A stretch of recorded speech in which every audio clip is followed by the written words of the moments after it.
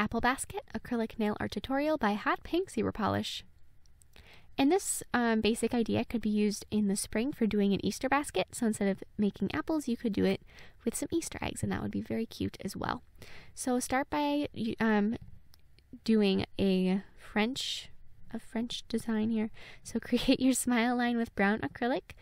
I usually do a reverse method, so this is a little different for me. But anyways, and then fill in the tip with brown, and you want to keep this very thin because we're going to be doing a lot of sculpting on top of the brown. This is just sort of your base coat or your base layer, and you know, just keep it thin. And your smile line doesn't need to be perfect because we're going to be adding all kinds of stuff on top of it, but it just gives you a nice idea. So then file the brown acrylic to make sure it is super duper thin and really smooth. This is both very important because it's going to make a difference in the end. So then, using 2 different colors of red, I'm going to be sculpting 2 partial apples. If you've got a wider nail, or if you're making really small apples or something, you could add more of them, but you want to make sure that your red color varies even if it's slightly. Or you could add a yellow apple in there, or a green one, or something a little bit more pink, just to make sure that your apples don't look like they're the same, so that you can tell the difference. And make one apple slightly thicker. So this is my thicker apple, and it's a lighter colored one. So then this next one that I'm sculpting is going to be a little bit higher, a little bit darker, and a little bit thinner. And the reason I'm making the one that's farther back darker is because it's also going to add to the height difference, because it'll also help make it look like it's farther back in the basket.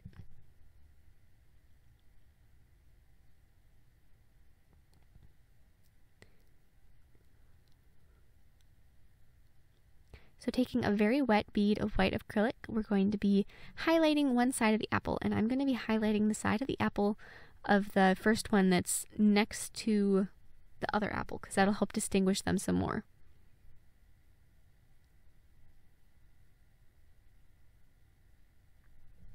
And then I'm going to be darkening the line between them on the lower apple with some black acrylic, and very thin black acrylic, so mostly monomer, just a little bit of pigment.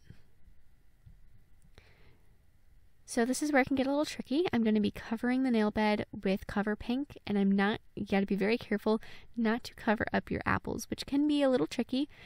If you were to place down the Cover Pink first and then put the apples on top, the nail bed would have gotten really super thick, and I don't really like super thick. I like to try and keep them thin, and this is going to get a little thick anyways just because of the nature.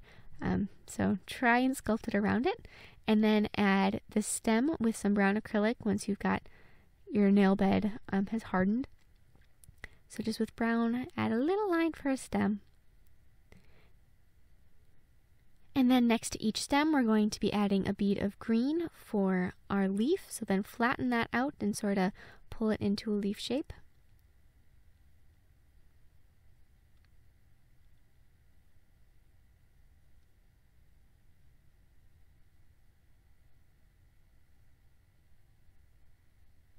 So now add a highlight to each apple, each stem, and each leaf. And on the leaf, do little lines for the apple to give it some texture. And then with clear, encase the nail bed. So this is where my reverse French tip preference is coming into play.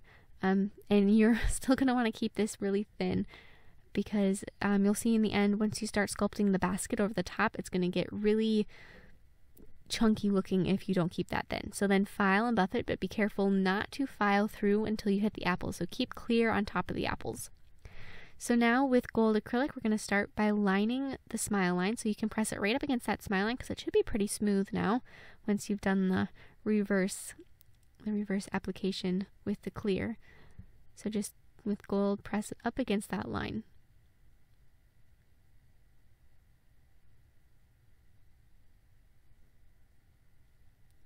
So that's your first basket line, and you're going to continue adding lines going down the nail tip until you've gone all the way down. And as I'm going down further and further, I'm going to slowly sort of straighten them out so it doesn't have the curve of the smile line so much and it gets straight. And this is a part on the other nail tip that I showed in the picture.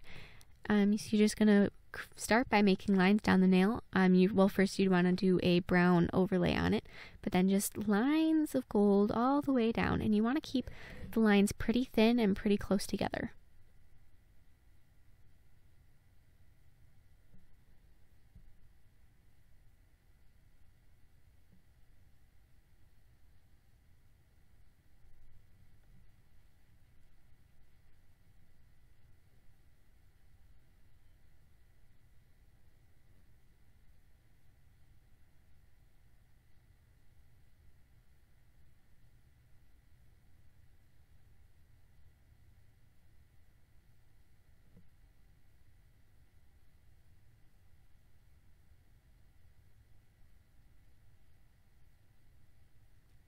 So now this is where you can start to see the basket pattern come. So you're going to do lines, horizontal lines now. I mean vertical lines over the horizontal lines, oh geez, of gold acrylic, and you're going to be putting a line over every other one. So just start somewhere in the middle.